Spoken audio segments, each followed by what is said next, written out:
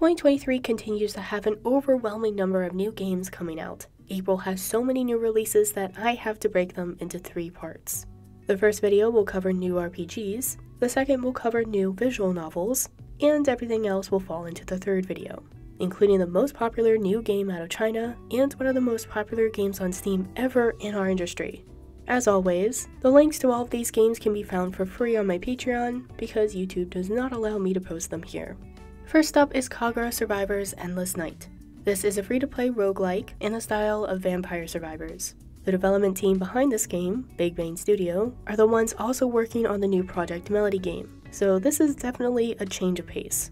While the launch of this early access title was a little rocky, my biggest concern is how often I will have to download and install content patches as the game develops.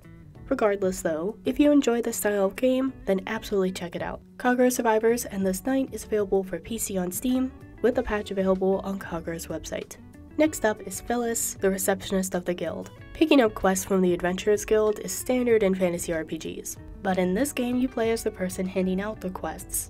Gameplay is broken into 3 parts: when you play as Phyllis, when you play as the adventurer Mark to go around town and complete minor quests, and the actual dungeon dies when the adventurers leave the town. While the third part is automated, your actions and choices in the first 2 parts will impact the outcome. Phyllis, the Receptionist of the Guild, is available for PC on Steam. From developer Ninetale, we have The Alchemist of Ars Magna. While this is the same studio that gave us the Venus Blood series, this is a very different gameplay experience. The RPG and combat aspects are pretty simple, but the alchemy and synthesis system is really kinda complex. There are multiple difficulties to choose from, as well as a New Game Plus mode. The 2 main endings have similar law and chaos paths that we see in other Ninetale games, and your flavors will be impacted the most by this choice. The Alchemist of Ars Magna is available for PC on Steam. In Page Night Ellen and the Dungeon Town Sodom, you play as a female protagonist who has to... Let's just say that this is a corruption-focused, female protagonist RPG. I can't show much, I can't say much, but I am sure that you will be able to quickly figure out if this is your kind of flavor by checking out the Steam page. Page Night Ellen and the Dungeon Town Sodom is available for PC on Steam.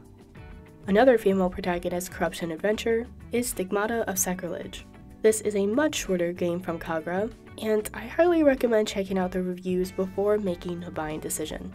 Stigmata of Sacrilege is available for PC on Steam and Kagura's website. Golden Legend Herald Quest is a female protagonist strategy RPG that has open-world exploration combined with real-time combat. Most of the sexual interactions are either corruption-themed or utilize the sex on defeat mechanic. Golden Legend Herald Quest is available for PC on Steam. Are all female protagonist adult games corruption-focused?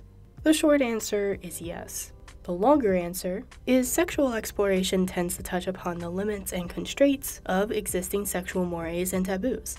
In many post-industrial societies, women are more likely to be placed in roles of sexual gatekeeping, so a prototypical female protagonist would invariably encounter some level of sexual corruption in the course of this sexual exploration.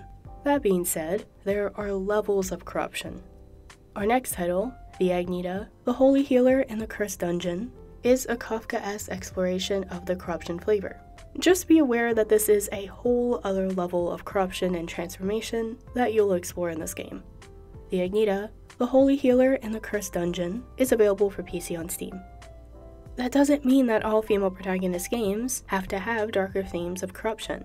Is it wrong to repay the dead in a dungeon? Is a more lighthearted exploration of this theme?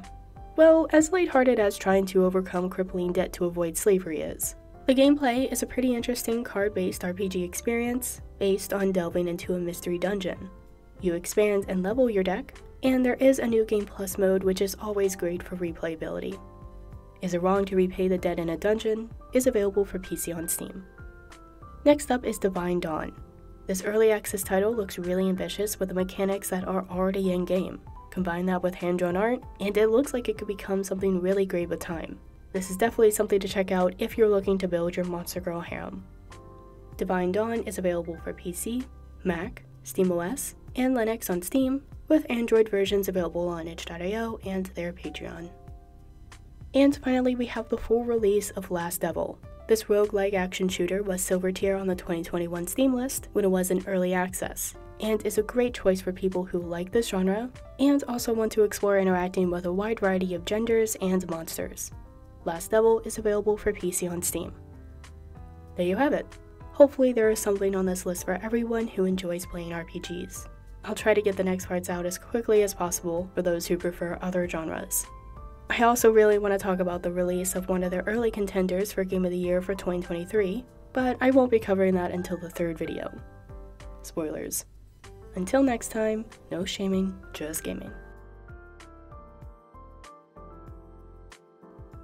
Thanks to all this month's support on Patreon. I wouldn't have been able to do this without you all.